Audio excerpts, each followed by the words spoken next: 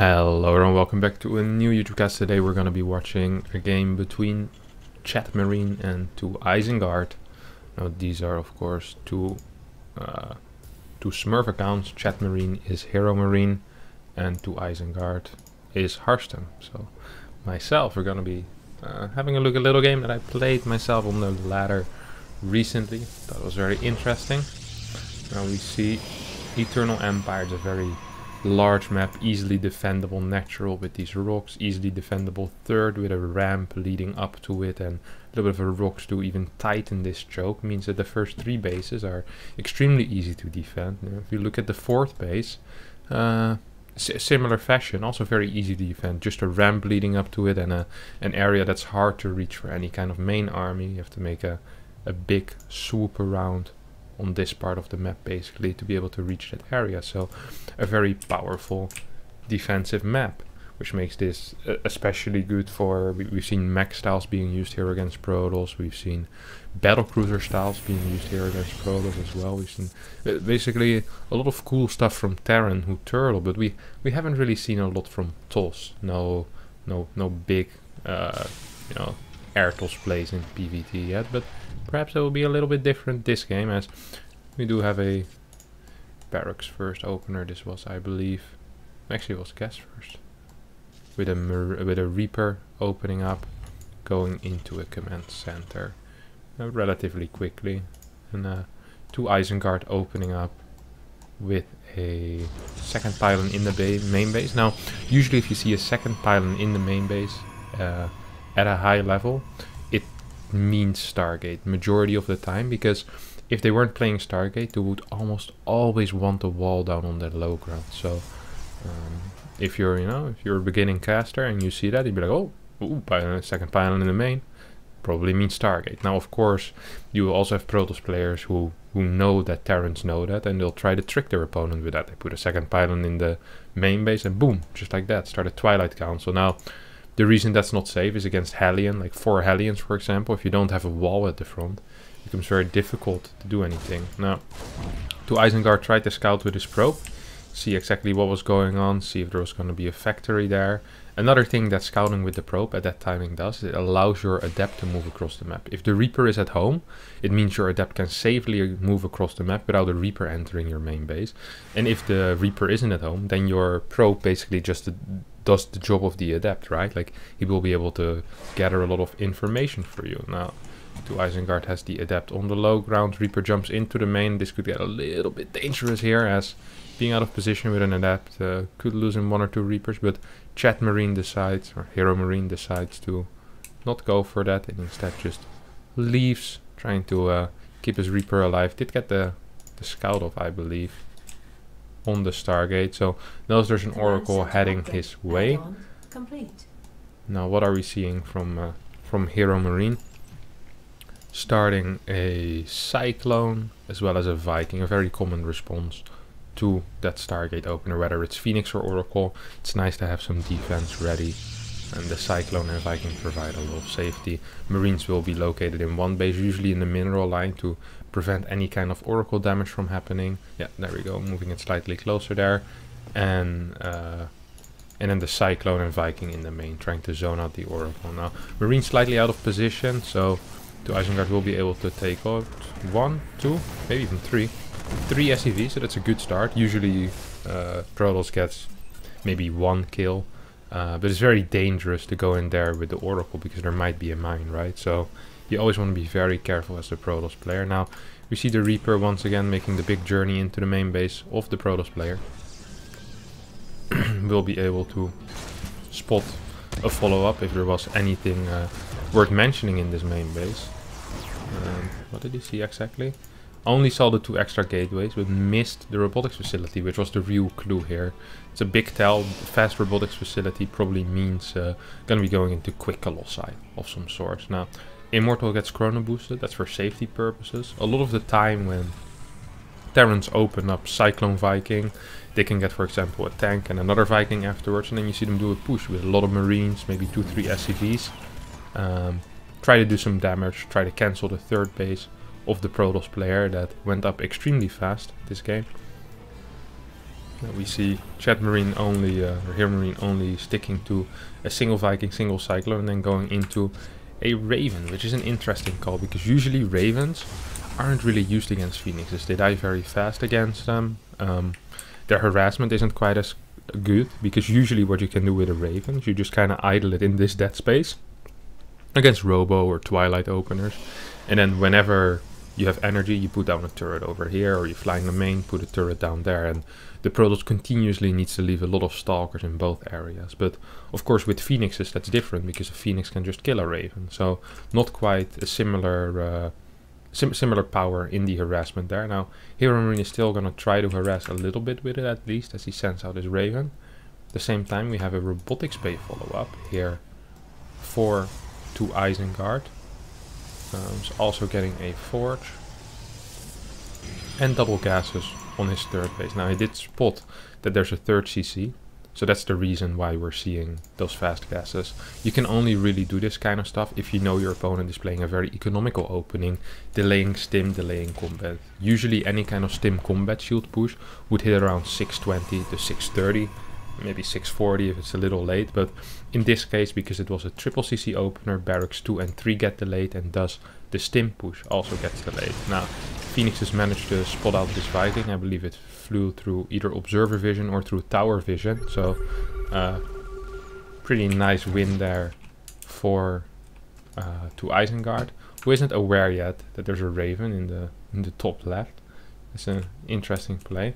We also see something interesting coming out of to Isengard, as he added a second Stargate and starts saving up Phoenixes. Now this could lead either into skytoss or into a very big 8-gate mass Phoenix Colossus attack, basically with +1 or 1/1 upgrades, where you completely skip a Twilight Council and you're really just focusing on killing all anti-air, and maybe even lifting Marauders with your Stargate units. But as we see a very, very fast 4th base, this most likely will result into honestly into air toss. We don't have a +1 upgrade yet, that's odd, because usually with display, if you're getting a lot of Phoenixes, you obviously want +1 on your Phoenixes. Do a lot of extra damage. Fleet Beacon goes down, either for Phoenix range or for Carrier / Tempest. Raven starts moving on the map as well, this is really cool. Raven has a lot of energy saved up for, well, almost 4 turrets at this point. We'll be able to use them as Heromarine is pushing across the map.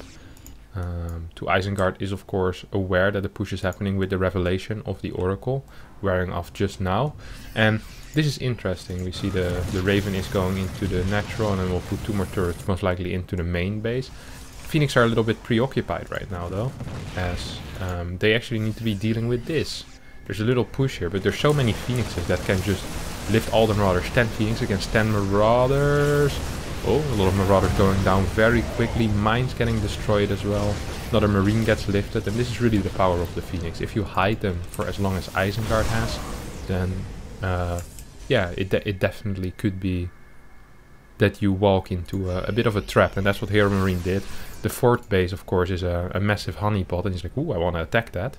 And then all of a sudden there's that many Phoenixes, so attacking becomes really difficult and very dangerous, because if you lose a fight against Phoenixes, and you lose it hard, you're just gonna get picked off as you run back, and Phoenixes will be able to do a lot of damage. Cyclone gets picked up for free as well. We see one more Marine here as well, which is looking to die. Here starts the carrier production. That's odd. This is something that is very uncommon currently in TVP, and it's probably only possible on a map like this, and maybe Purity and Industry, one of the newer maps in the map pool. Now, in order to play this, you're gonna need a lot of cannons, honestly. You're gonna need a lot of disruptors. Ideally you get Storm, but the problem with getting Storm is that it's quite a journey from where we are currently. You need Twilight Council and Templar Archives, then start researching Storm. So it's very far away, it's quite expensive, and when you're opening carriers, you always need to think of, hey, what's gonna, basically kill me next, which could be anything as well. So definitely a very dicey situation for the Protoss player. Always need to be on his toes. For the Terran, on the other hand, he feels like he's on a bit of a timer. Like, if he gets 7-8 carriers out, like all of a sudden you're looking at a skytoss army, and a lot of Terrans aren't quite aware what they need to do against skytoss. Like, do I get mass Marines? Well, that would suck against Storm or Colossi. Do I get Ghost Viking? Well, I'm not sure how great it is. Like, maybe Liberators for the splash damage against Interceptors. there's many options there, and if you haven't played the scenario before, it can be quite difficult. Now we see a lot of cannons, a lot of batteries going down here for 2 Isengard. He needs to, because his army is very immobile and will have a difficult time splitting it up. Like the Phoenixes are really the only thing that can realistically split up and still keep some of its relevancy, basically. No. 1 Phoenix, 2 Phoenixes do go down here, a little bit of harassment. 1 more Phoenix goes down, so 3 Phoenixes die. Against the mine, a couple of Vikings, 2 more auto turrets get put down. This Raven signed, well, basically his own deathbed here. Like, you know what? You can come and get me with your Phoenixes. I give up on life. And so it will be as the Phoenixes come in. Take out this Raven. Phoenixes do have range, do have +1 finish as well. Second Cybercore is on the way. First Cybercore just finished with its +1, no +2 started. How many carriers is there? There's 5 carriers currently. And this is very scary now for 2 Isengard. There's no real information, no tag on the army. And all of a sudden there's a big attack into the natural. Nothing really there to deal with it. Phoenixes, Colossus, carriers going forward. And Heromarine probably could have attacked this 4th base, but because of the cannon count decides not to go for it. More cannons being built in that 3rd base as well. Colossus and Phoenixes cleaning up this little army that was here. Probably should tuck it away slightly further here, try and get some more kills. At the same time, Heromarine is moving up this ramp. How many Phoenixes still remaining? Almost no Phoenixes remaining. Hell, no Phoenixes remaining. Only 7 carriers against 8 Vikings. It's not a fight that the Viking player can actually win, so we'll need to retreat here. And all things considered, how the start of this fight went, where 2 Isengard got completely surprised, this wasn't half bad, honestly. Like this was kind of okay. This was a good fight. Yunus lost is slightly in favor of Heromarine, but the income has been a bit better all game long for 2 Isengard. He has a good setup on this 4th base with lots of cannons. The only thing he's really lacking at this point is vision. There's no vision on the map. He's trying to get some vision, but he's struggling to get it. Pylon does help out. Some zealots being sent on the map just as sacrificial lambs, trying to get some vision there as well. Good EMPs on the cannons by Heromarine, who will be able to take all of those out, or well, will be able to take out 3-4 cannons at least. Might come back later to finish the job, but it's like the head of the snakes, you know. You cut off 1, 7 new grow. I'm not sure what kind of snake that is, but you know, that's a myth somewhere. Leave down in the comments exactly who is the snake lady, where you cut off the snakes and then they come back. So another zealot gets sacrificed for some vision here, as the Terran is happily expanding. Look at this. More command centers coming down. Liberator production starting as well. +2 air weapons is about to finish. So even though air toss is being played, actually the Terran is pulling ahead in air upgrades currently. The only thing I'm worried for the Terran right now is that he doesn't really have enough anti-air, right? There's 12 Marines, there's 14 Vikings against 10 carriers. The 15 Marauders make very, very little sense to me. Like, what are these Marauders here for, really? There's no Colossi left, there's 1 Immortal and 3 Disruptors. You're basically just, you know, just wasting a lot of supply into units that don't actually do anything. Good move here by Heromarine, who finds a couple of carriers left alone. Rest of the carriers do join up, and this fight ends up being pretty okay for 2 Isengard, who take out 5, 6, well, all the Vikings actually, only losing 2 carriers here for his troubles. All of the Disruptors are still alive, will most likely fall at this point. Not a single Disruptor shot does go up, but there's just not enough anti-air. This is what I was talking about. All of a sudden there's just 10 Marauders here that can't really shoot up. Heromarine. Did you not know? Marauders can't shoot up. Of course it's weird as well. I mean, if you have a ranged attack, why can't you just shoot up? Just aim it to the sky, mate. Marauders, of course, not the brightest of guys. A bunch of guys that, you know, some hardcore criminals. Gotta be careful there with them. Don't want to give them the most powerful weapons. Now, we do see more turrets going up, mines being placed around, and lots of command centers being built. Now, you might be wondering, why is 2 Isengard not attacking? It's because he has so much supply stuck into these Stargates. So even though the supply looks good, like this is basically, you know, 22 supply right here. 21 supply right there, together with the Disruptor that is stuck in production building. So supplies are really even. There's a lot of turrets which will be able to take down the interceptors, and that's really what it's all about here. It's like, you can't really kill the carrier as the Terran. You can definitely kill interceptors. As you can see, interceptor count quickly dwindling, going down to 40, 43, starting from 70.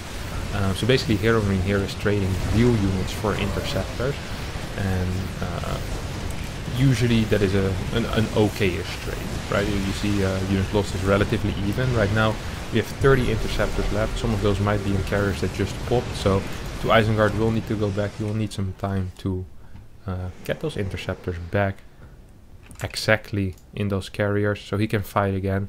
There's lots of space for many interceptors. 8 interceptors per carrier, 50 interceptors right now in total. How many carriers do we have? We have 13 carriers, so that could be a lot more. He really could be pushing those numbers up to, I guess, 104, if my quick math is correct. 13 carriers. Does not decide not to wait for it, instead immediately attacks. Disruptors trying to shoot some balls as well, really not hitting anything. Very poor disruptor hit so far this game. Another disruptor does try to get a kill in, doesn't really work. Once again the interceptor count is falling so quickly, and the upgrades for Heromarine with 3-3 against just a 2-1 upgraded carriers. You know, the traits are obviously good for the Protoss here, but it still looks very silly as we just have pure Marines and 7-8 Vikings fighting against, well, what is it, 10 carriers basically.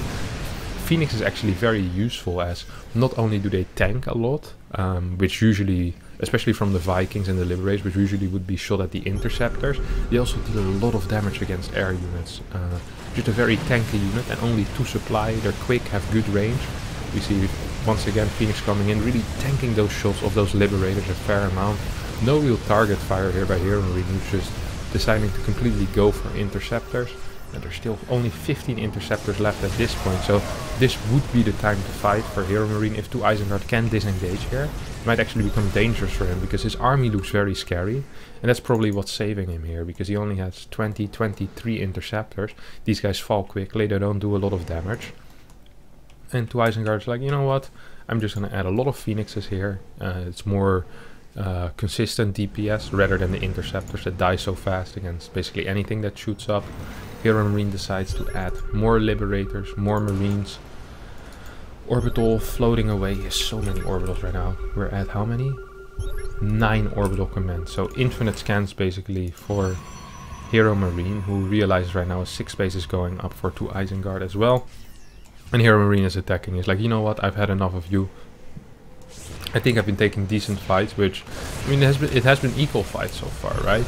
But the army here for Heromarine actually isn't that great. A lot of it is still in production as well, and there's a lot of Phoenixes here on the map, which will be able to deal with these Liberators and with these Vikings so well.